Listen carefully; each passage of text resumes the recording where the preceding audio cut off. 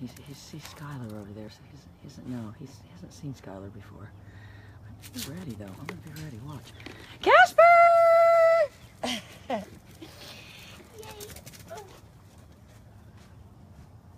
So if you said, what did you do? I hope he was in the shot.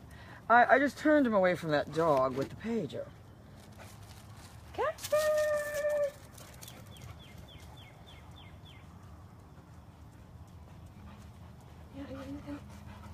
Honestly, ah! Ah! That was Casper. That was Casper. Oh no, he's already picking up the dumbbell. Yeah, Mahesh, I hate to say it, but you guys kind of got yourself a jumping dog, because it just, if people don't realize it, they inadvertently reinforce it. Everybody is great at training a dog to jump. I'm just going to tell you that. Everybody's good at it. They're all great at it because they all do it. So what this dog does, I've noticed, is if you have your back turned, he jumps on you. There's only so much you can do, though, you guys. I'm telling you, you've got to weigh your options.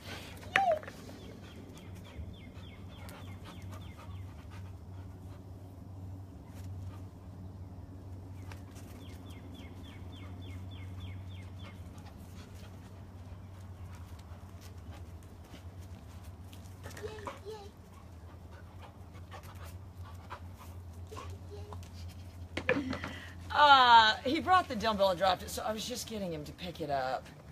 You do want to set that precedent. Anyway, what I've got and what we need to invent. Maybe I should invent a line of training equipment, since I think everyone has the wrong equipment. I couldn't find that pink leash, but I'm just going to use this because if you said, what to you is the ideal leash? The least amount of a snap. If you have a heavy snap and a heavy leash, especially these ones that are heavily braided and there's a lot of material, you don't want any weight. I can just tell you that right now. You want as little weight as possible.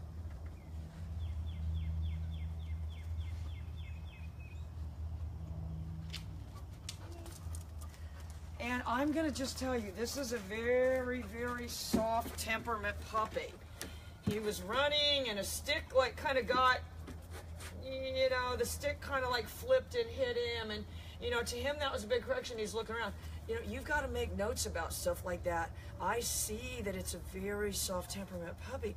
I want to exploit that, not, you know, by making it a more soft puppy, not understanding that it's can't handle corrections.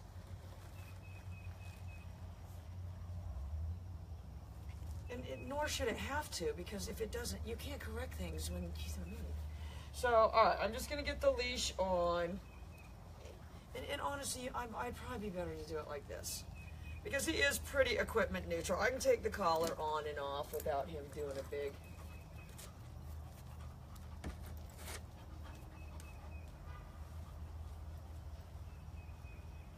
So this is going to give me a leash with absolutely no weight whatsoever on my strap. It's also going to be hard to take on and off, but that's not what I'm worried about right this second.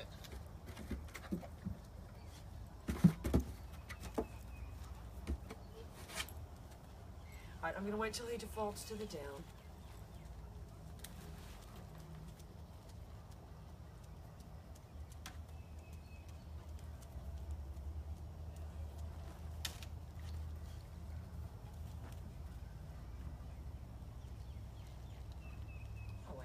Skylar didn't just cock his leg on that thing. He's awful. He's going back in the house. I haven't let him out for like 2 weeks. Alright, so...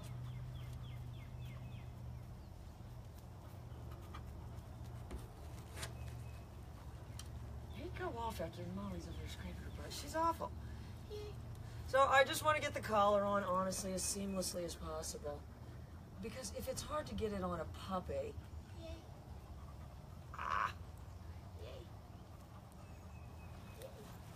I'm kind of out of there.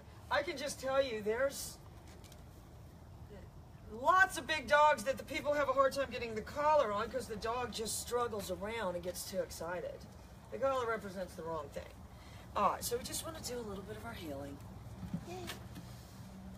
And I'm right on that pager. I'm definitely making it a pager leash. I'm not saying, let me wait and see what he does and I'll use a pager. I'm going to activate the pager to get him moving in my direction. All right, look, his foot's over the leash. We got to fix that.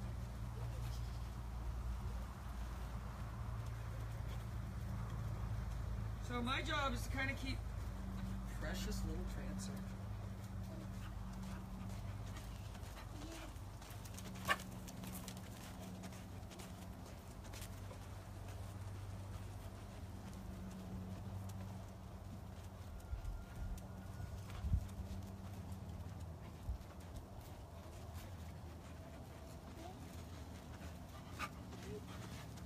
So I'm just doing the pager right there in the turn.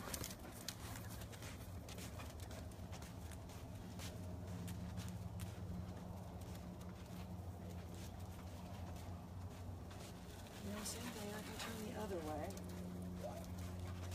That's the one I gotta be careful. He'll jump on it.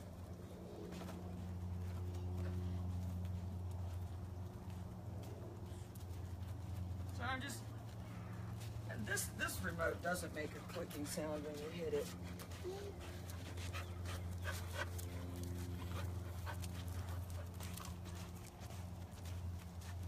Precious, precious boy. So I'm leading him. If I want him to go faster, all I've got to do is do the pager and move forward.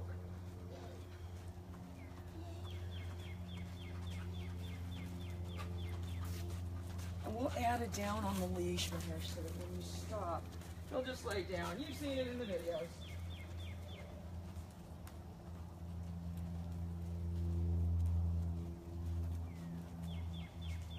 Janet, I don't know if you're there, Janet, but this dog will do the same thing. It tries to kind of suck onto the other side a little bit. Only right there, though. But your job is just to get in there and understand if it speeds up, that's not going to happen.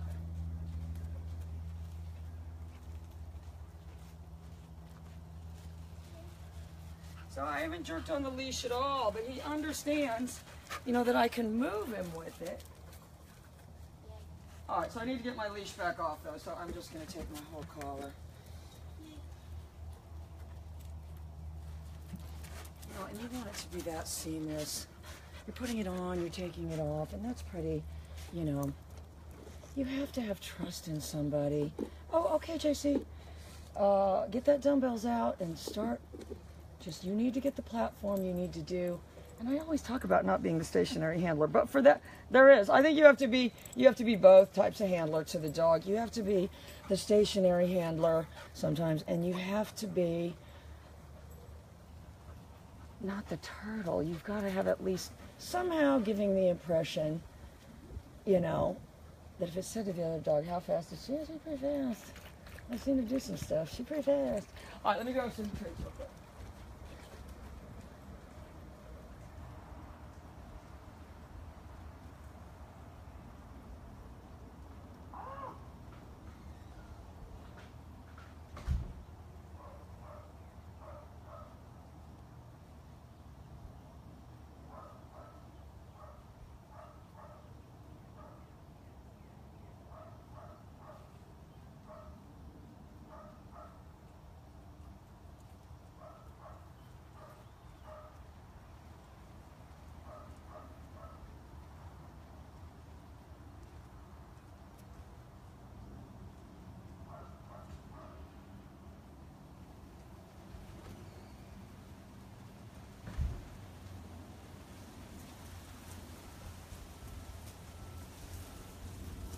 All right, so I still have the collar off. I got to get it back on. I do think the platform is good for that too.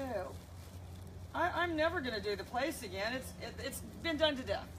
It's been done to death, and this is more of a launching pad. The place is more of a timeout type of situation. And, you know, you're better off to just install, you know, the timeout or the down as a default. I gotta be fast. It's this thing. It doesn't go in there right. He's humoring me though. He's being very tolerant.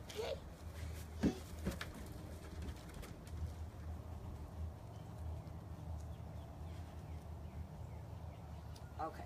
So I can just still do, you know, he's not saying to himself, leash gone, she got nothing, she was correcting me, she was jerking me, I didn't like it, I hate her now. He's not saying that.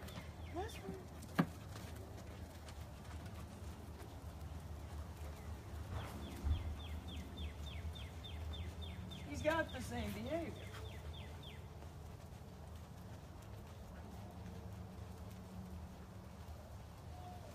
So I'm slowing down on that turn. You just have to think of it like the barrel horse. There's got to be a barrel for the horse to run around. So there's the barrel. And I can just do it from this way too. There's the barrel. Oh, he wants to get back on the platform. I just need to be able to help the dog understand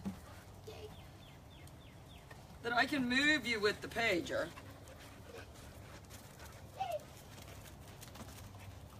And I'm speeding up. I'm always adding that little bit of extra gear into one. And once you slow them down, so watch, I'm going. Speeding them up to there, speeding them up to there. You know, if you don't have, if you said, well, I can use a choke chain and a prong to speed them up. No, that doesn't work. No, that makes them go slower. The second that snap comes up in front of their face, yeah, they're slow. All right, so he's getting up on the platform on his own.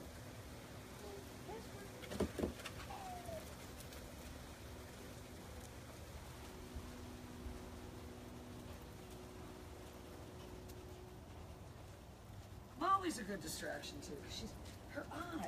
Her eyes are so buggy. I'm just creating a behavior though. I'm not correcting anything.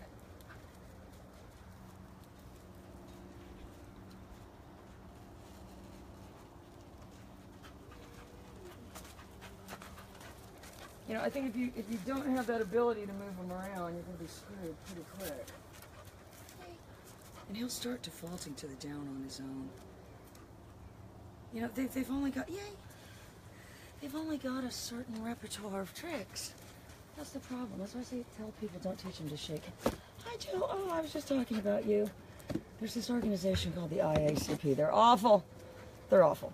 And I said, Jill can take this dog and train it in one day to do that. These people don't even do, they don't even teach the people in that thing how to do it. I said, this girl does it in one day. I said, I told her you can do it one day. I said, and the next day she sent me a video. You've got to get the dumbbells for Wilson. Oh, I'm sure you already ordered them. All right, hang on.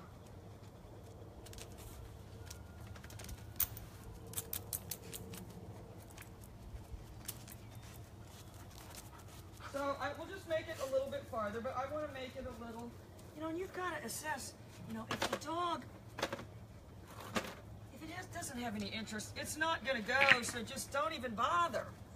There's that one video, or that commercial, yay!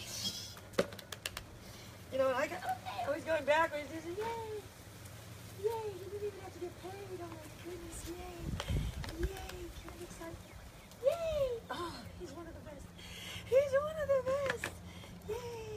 You know, you've got it all going on. He doesn't think that has anything to, oh.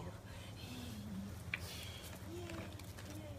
With me touching him, I just tell him, and then he's almost going around the cone. All right, and then he'll probably lay back down. That's what you have to understand. They've only got certain behaviors. They jump up, they lay down, they sit, you know. There's only so many things they can do. They don't balance on one paw or anything. I'll tell you what's bothering him, this little freak show. Precious angel. All right, guys, so that, and you see, yesterday I did electronic check cording. I've got all kinds of dog coming at me. If these dogs are looking around, looking for anything but you, and you're having to correct them to stay with you, honestly, it's just going to get worse and worse and worse. That's what people don't realize. That's why they had to invent electric collars. The more we correct them, the more once they get loose, they seem to get away from us. You know, you've got to have as much,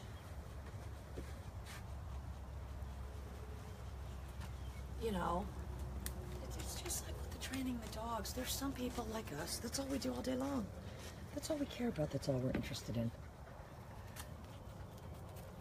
Oh, your dumbbells will be there next week? Oh, how absolutely perfect. Okay, so yes, I'll show you some little, you know, and with this dog, those footstools sort of represent. That's kind of a precursor. Like I'm going over here. He doesn't know. Oh, and that's what you have to remember about dogs. They understand they don't know a lot of what we're doing, you know, but he understands that's a precursor.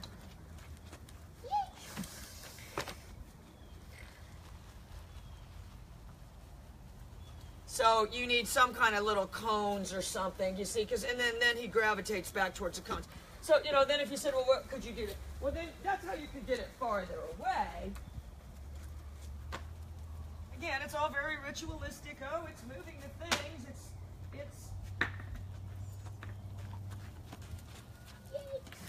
And Christy, if you're there, that's the big dumbbell too.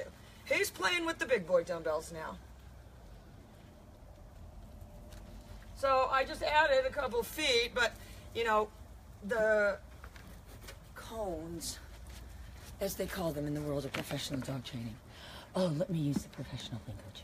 We call those cones, not footstools. Not cheap plastic footstools. Those are cones. So anyway, get something like that, and if you got something white as a marker, and then just put the things by it, and then stare at the thing, and you know they figure it out. I guess I'll be right back with Luke. Yeah, no, girl. You know, this is what Mike said to me yesterday. Does anybody watch or take notes in these videos? I said, that one girl, Jill. Yeah, I did. That's what I said. That one girl does. All right, be right back.